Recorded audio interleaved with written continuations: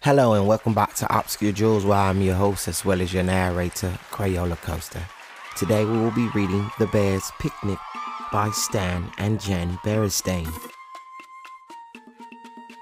Mother Bear, put your apron away. We are going to go on a picnic today. Where are we going on our picnic, Dad? To the very best place in the world, my lad. Now you remember this spot, my dear. When we were young, we picnicked here. Papa, I do not like to complain, but your wonderful spot is next to a train.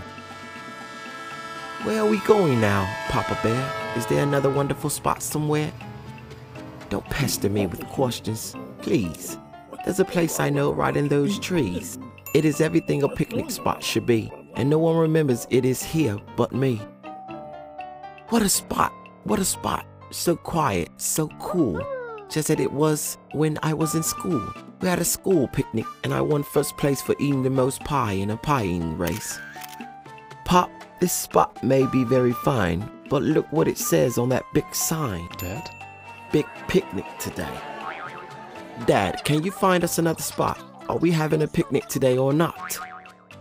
Now stop asking questions. Be quiet. Stop stewing. Your father knows what he is doing. To pick a spot that is just the right one, you have to be very choosy, my son. Nothing can bother our picnic here. Lay out the picnic things, my dear. Do not like to say so, Dad, but another good spot has just gone bad. I hope there's another good spot, you know, but how much further do we have to go? Why don't you use your eyes, small bear? There's a perfect place right over there. The grass is green, the air is sweet. Lay out the lunch and take a seat. Hooray, at last, we're going to eat. Well, this place is good, I wasn't wrong, but I know one better. Let's move along.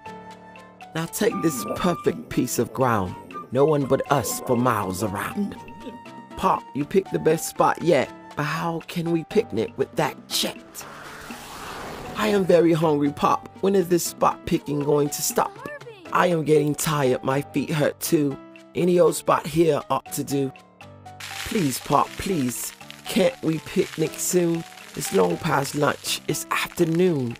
You have to be choosy, Pop, I know. But what's better up here than down below? What's up here? I tell you what, the world's most perfect picnic spot. As you can see, it is perfectly clear that nothing can bother our picnic here. No noisy crowds, no pesky planes, and no mosquitoes, trucks, or trains. Uh-oh, Dad. Here comes the rains. Pooh! Rain to a bear's nothing at all.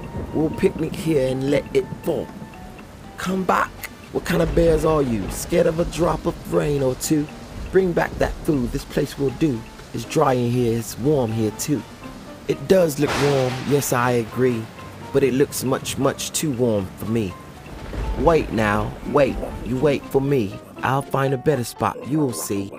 I'll find the perfect place to eat. I'll find a spot that can't be beat. The finest spot you've ever seen. Now that is the kind of place I mean. He did it, Mother. Did he not? He found the perfect picnic spot. The end.